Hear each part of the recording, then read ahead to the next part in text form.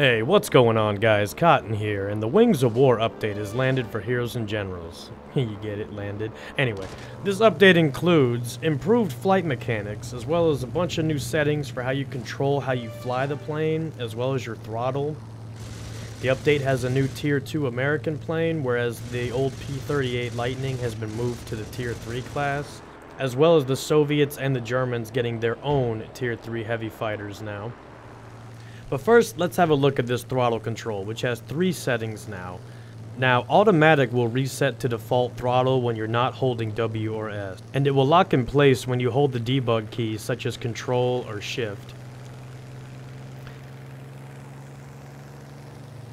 Step, which will remain locked in place unless you adjust the throttle by hitting W or S. Each adjustment will add about 1/3 of the throttle from the neutral position, meaning you can move it up 3 times or down 3 times, and it just kind of stays locked in place. You can also control this with the thumb buttons on your mouse if you have that, buttons 4 and 5. And smooth works kind of the same way as step, but instead of like the incremental 1/3 movements, it just moves through the bar like longer you hold the button. So it makes it to where you can kind of fine-tune it, I guess. And I believe you can also do that with the mouse keys. It just depends on how long you hold them down. So now flight controls are also in 3 categories now. Classic, which incorporates the mouse to up and down and the keyboard to left and right. And you can also debug control with left control or left shift and take total control of the plane with the keyboard, as well as turn your mouse into the camera.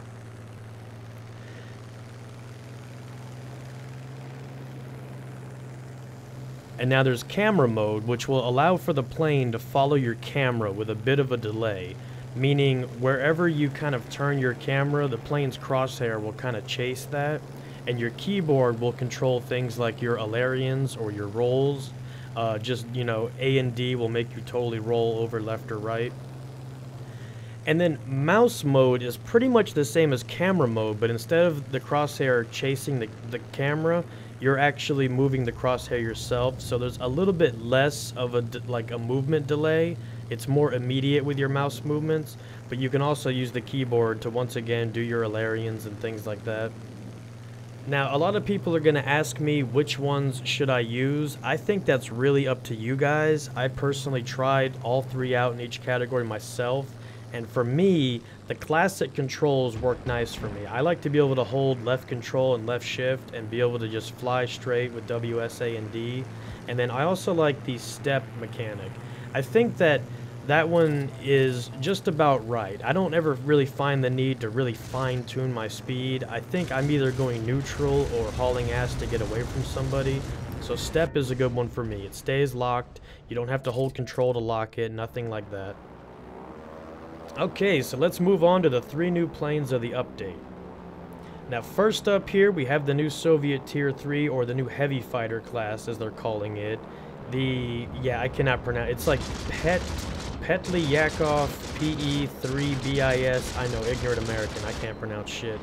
This plane has a standard machine gun, 20mm cannons, and it holds 2 medium-sized bombs. And this plane also has a rear gunner's seat, similar to the recon planes, where you can have somebody in the back covering your ass with a machine gun. Next up, we have the new German Tier 3 heavy fighter, the ME-410B-2. Yeah, whatever that means. Alright, this plane also features a standard machine gun, 20mm cannon, and 2 large-sized bombs, and a rear-facing gunner's seat.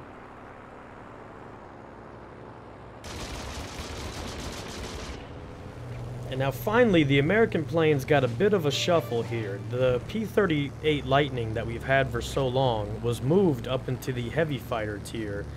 But now in its place, we get the new American Tier 2 fighter plane, the P-40N Warhawk. And I know a lot of people were excited about this, and then some people are mad about this. Now, unlike its counterparts, the Warhawk, it has no secondary wing cannons. Instead, it only has a massive ammo load for its nose-mounted guns, and you can actually upgrade the ammo on that. You can either go to, AP or whatever, and it has a really high, RPM on it, and you kind of just have, It's more of like a constant damage thing rather than burst fire damaging a plane down with like 20mm cannons. So it's definitely a different way to dogfight. Now the other thing that makes this plane unique is that it has 6, yes, that is 1, 2, 3, 4, 5, 6 bombs attached to the bottom of this thing. They're tiny bombs like on the Yak, and I think that's where this plane draws a lot of similarities, is to the Yak, being that it's so small and it has a really high bomb count. So this thing is pretty fun to go carpet bombing with. Alright, now some other things that I want to point out here is with these new heavy fighter planes, they're pretty expensive to spawn here. They're sitting at 688 credits apiece. Now, it doesn't seem like much, but let's just say you crash maybe 10 planes in a round, you're already down 7 Gs on a repair bill. So you really gotta kind of use these sparingly, maybe pop in support gunner seats here and there. But with that being said, these planes are also worth a lot to kill. You're gonna get paid a pretty penny to kill them as a pilot as well. So I guess that, I mean, I haven't had a match yet where I've gone negative on earnings. I've always been positive. And I've found that in some matches, if you do exceptionally well and you're gunning down a lot of planes, you're going to make some serious money. I had one round where I banked over 60K with heavy fighters, and I'm like, whoa. There's also a new feature that they added that I don't even remember reading in the patch notes, but now, if you're an old school debug flyer like me, and your plane's flopping around and your center doesn't exactly match your camera, the crosshair will actually move now, staying in line with your line of sight, forward facing from the plane.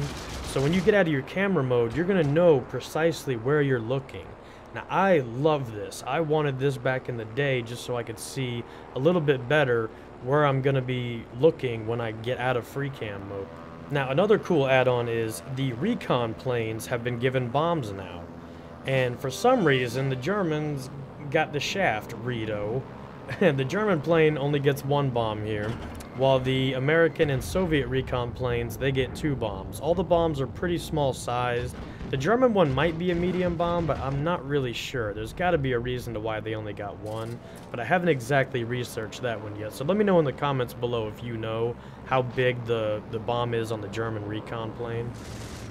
But all in all, guys, the new flight model actually feels really good. They finally changed the plane physics again. We can finally pull our planes up from a nosedive. We have better nose control with our mouse, fine aiming. I found that flying is fun again. I streamed yesterday.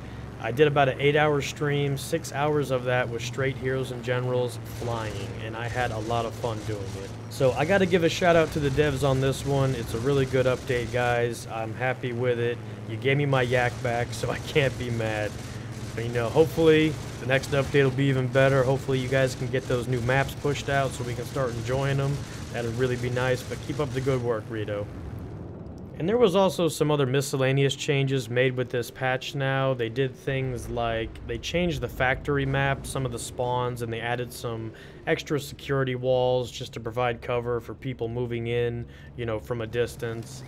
And they adjusted the speed of the planes a little bit. You can't fly quite as fast as you could before, but there's still an increased throttle mechanic, which is nice. I like it now. It feels good. But that's about all I got for this one, guys. Hope you enjoyed this little, update video here. The Wings of War is out. Get in here, start flying with us. It's fun again. Even the recon planes are fun to fly. They're making mad money because they're so cheap to spawn. So yeah, guys, hope you all enjoyed, and I will see you in the next one.